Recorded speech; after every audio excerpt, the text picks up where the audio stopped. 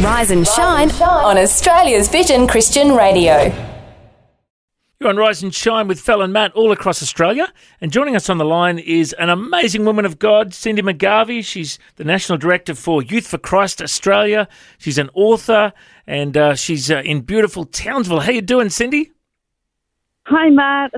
I'm doing well. I'm enjoying the beautiful Townsville sunshine. Oh, wonderful. Now, Cindy, we're chatting to you today because it's super exciting. You've got a new book that's launching, The Nature of Truth and Beauty. Can you tell us a little bit about the heart behind the book? Yeah, well, in 2020, I released a book called Lost Boys, Bring Them Home, because I was concerned about how the culture was toxic to young men. And a lot of young men are leaving the faith in droves, and they're being impacted by a lot of negative things in our culture. And so that book went down really well because, I mean, people are still interested because it just hit a raw nerve. However, I had a lot of requests from girls who said, can you write something for girls? Because there's a lot of lost girls in our culture. And so, and in the church, and they've lost the, I guess there's almost a lost knowledge of what it is to be a woman, and we've heard it in the media and everything. What is it to be a biblical woman? And so that's when I started researching and working out how to write a book for girls.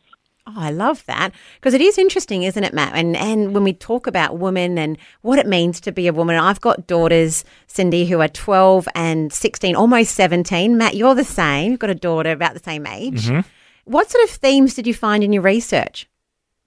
Yeah, well, basically, I was going to just write a book and, here's the facts, here's what's happening, here's what you need to do. Sort of a bit like Lost Boys, and I use the military analogy because I have a military background. However, different young women said to me, you can't write like that for girls. And so I researched, and I came across the writings. I had remembered that there was a woman, her name was Hannah More.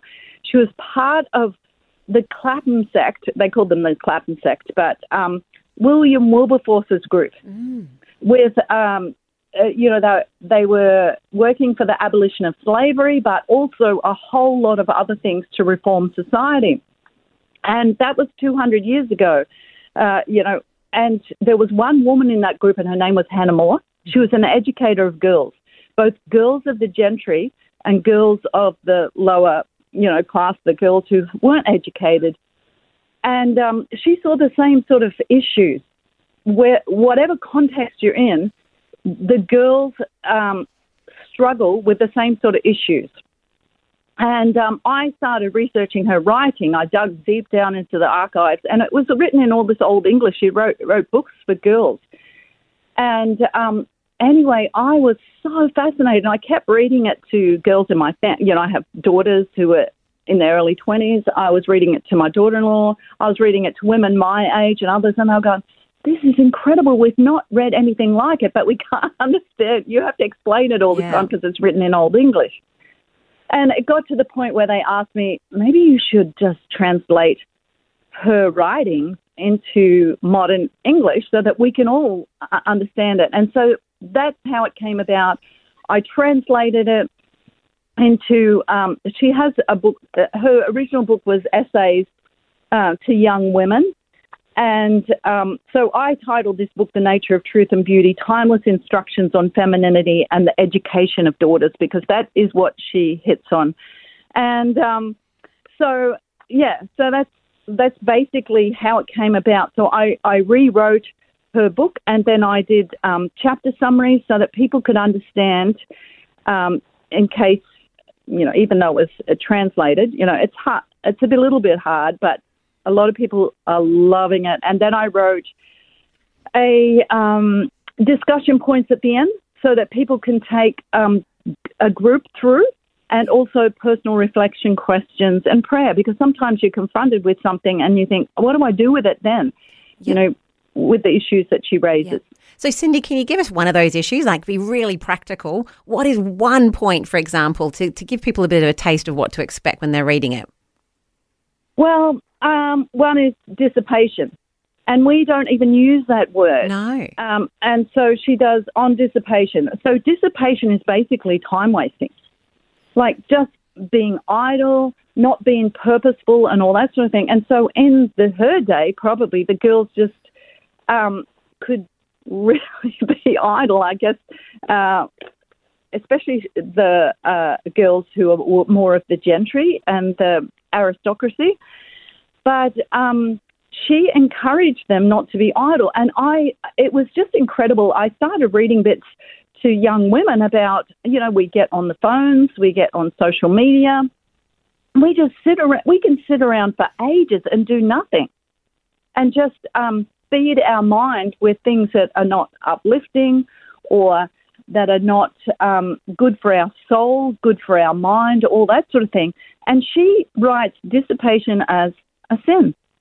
Right. And I never thought of just time wasting and idleness as something that is not being good stewards of your time. Mm. So she writes a fair bit, she writes a whole chapter on it, and oh man, it was so convicting. And the girls have told me, it just hits you straight in the heart. But we don't hear anything about that today. Yeah, it's such a good point, and, I was thinking, in the book of James, it says, anybody knows the good they ought to do and doesn't do it, it's sinning. And the reality is we've all got a calling. We've all got something that we're meant to be doing. But so often we have, I like to call it a shadow mission, where you're doing something else that's not really your main mission that you're called to do. So I guess it's such an important thing that we don't waste our time. We don't, what's that other saying? Idle hands make for the devil's work. You sit around doing nothing, you're going to get into trouble too. So I'm also curious to know, are you getting much feedback from those that have read it so far? Are you getting some good positive feedback? Yeah, we're in early days, but the feedback I'm getting is really positive. It's like heart surgery, words like, I have to just read one chapter and then I have to think about it for days. I just can't go on because they feel so convicted and so challenged, because there's lots of topics. There's topics like, so that was just dissipation, but there's topics like conversation. How do we have conversation and what is the difference between the way men talk and the way women talk? And very, very interesting. The other one, envy. I think women can harbour envy a lot in our hearts, especially if we're comparing ourselves to other women, especially through media, social media and things, and the clothes we wear and all that. Our emotionalism. We can, how girls can fall for guys or get crushes and then, it totally consumes them and they're lovesick and all this sort of thing. She talks about that. She calls it sentimentality, but she says on the danger of sentimental and romantic connections, true and false meekness, really challenging, thoughts on cultivation of the heart and temper in the education of daughters, and the importance of religion, especially to the female character. Oh, excellent. Fantastic. Well, look, if people want to find out more, if they want to see your book, where should they go, Cindy? They should we're selling them first only on our website, and that's on our Youth for Christ Australia website, and that's yfc.org.au. And you can also order, there's 2 more books that come with it, and one is a prayer book that I wrote. The girls were saying to me, it would be great if you wrote a prayer book to help us, a lot of girls with anxiety, depression, understanding how to pray. So I wrote that, and then I wrote a journal with it with the beautiful quotes from Hannah More, who was, as I said, a contemporary of Jane Austen and Pride and Prejudice. It was very, very beautiful. Fantastic. And you're doing a launch in Townsville this week. Our good friends Karen Hunt, who's on Vision Radio, and her hubby Greg. They've got a great church there. Tell us all about that. Yeah. Well, we've been doing these book launches where we have either a high tea or an afternoon tea or a morning tea.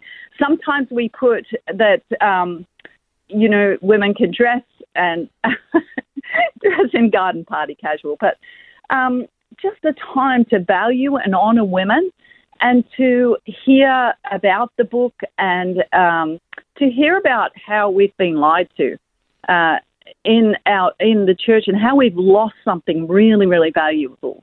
So we're having one this afternoon in Townsville at 2:00, and then we're going to Ingham after that. And we'll also be having one, so that's in Ingham on Wednesday, and then we're going down to Ayr and also to Proserpine. So we'll be down there on the weekend, and we'll be running some of those then. Wonderful, Cindy. Well, it's so good to catch up with you, and we pray for the Lord's blessing on you and that this book impacts many people's lives around the world. Thank you so much. Yeah, you're welcome. Thanks for taking time to listen to this audio on demand from Vision Christian Media. To find out more about us, go to vision.org.au.